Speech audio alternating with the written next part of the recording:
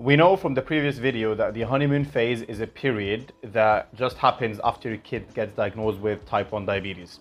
We know that it's a temporary phase. We know it's unpredicted. It might be hard to control in a way, but I'm gonna show you the best ways of dealing with it in this video. Let me first show you the other topics that we're gonna be covering as well.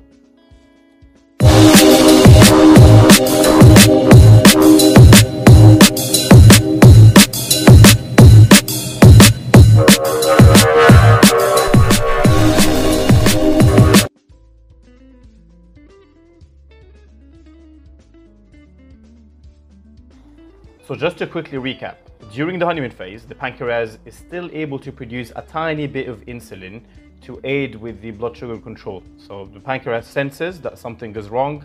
In fact, the fault is in the pancreas itself, but it senses that the blood sugar needs, the bloodstream needs more insulin to control the blood sugar levels.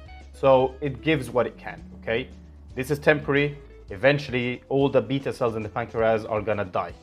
And again, as we said, it could last for a couple of weeks, it could last for a couple of days, it could last for a couple of years, and it might not even happen. So if your kid gets diagnosed with type 1 and straight away he's got put onto insulin and everything is getting managed and his blood sugar is in control, you know your insulin to carb ratio, you understand how much carbs are in the plate and you're injecting accordingly and so on, and his blood sugar most of the times is in range, it means that your kid isn't going through the honeymoon period.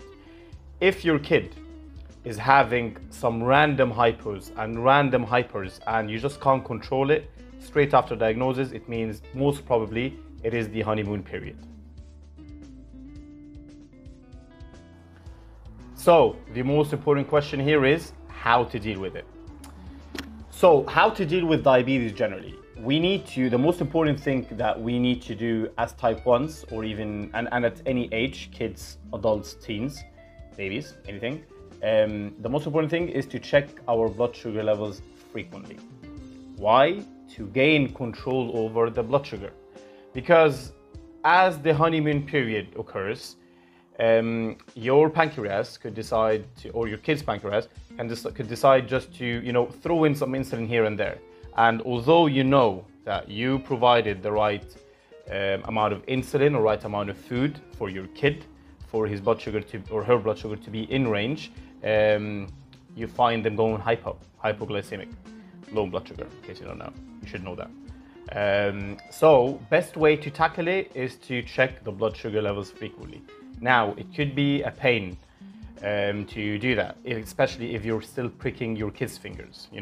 They're kids, babies, any wound, any pricking is painful. So I don't blame them if they don't want to do it. That's why technology comes in and helps us.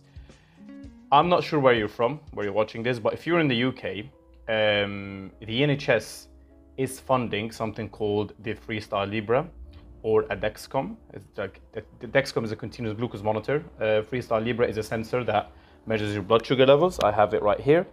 All it is that I'm gonna talk, by the way, I'm gonna have a video just for the diabetes gadgets. So if you miss out on this one, don't worry.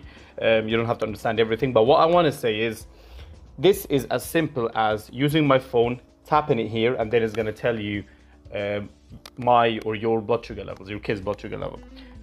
Why am I saying that this is important right now? Because during the honeymoon period, we need to check more frequently, more than normal, and it's very hard to prick your finger every time.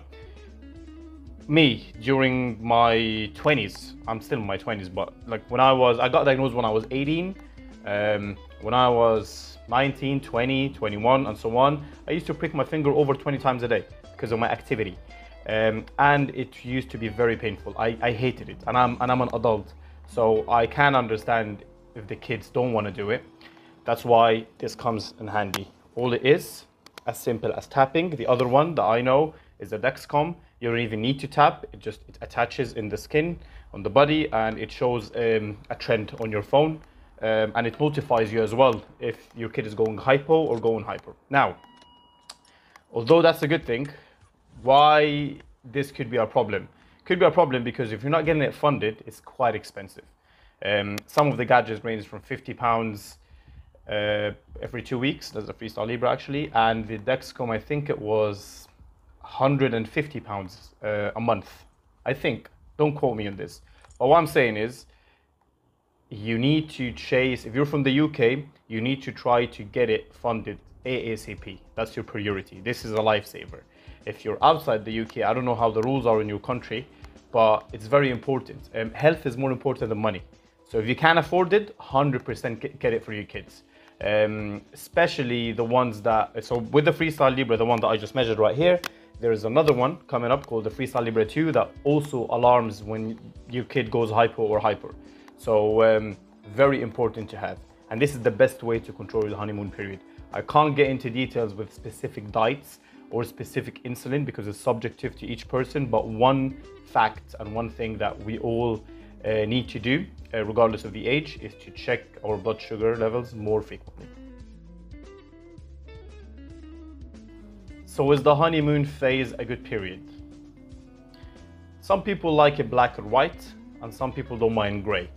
Honeymoon period is gray, where you cannot predict all the time what happens in terms of insulin production in your body, in terms if you're going hypo, in terms if you're going hyper. But in the same time, you don't need to inject much insulin. So with some people, I actually know through the honeymoon period, they didn't inject any insulin. They started injecting, and then all of a sudden they're like, wait a second, I can actually live without having insulin and without injecting insulin. And they stopped injecting insulin. And throughout the period, I think it was a few months, they didn't inject any insulin, but then all of a sudden, boom, completely type 1 now, and you have to inject. So for me, I'd rather not have it, just because I want to be clear about my condition. It's gonna happen eventually. So don't think that because you have the honeymoon period, you're not gonna, inject insulin in the future. No, you're still type 1, and eventually it's gonna happen. So it's very subjective.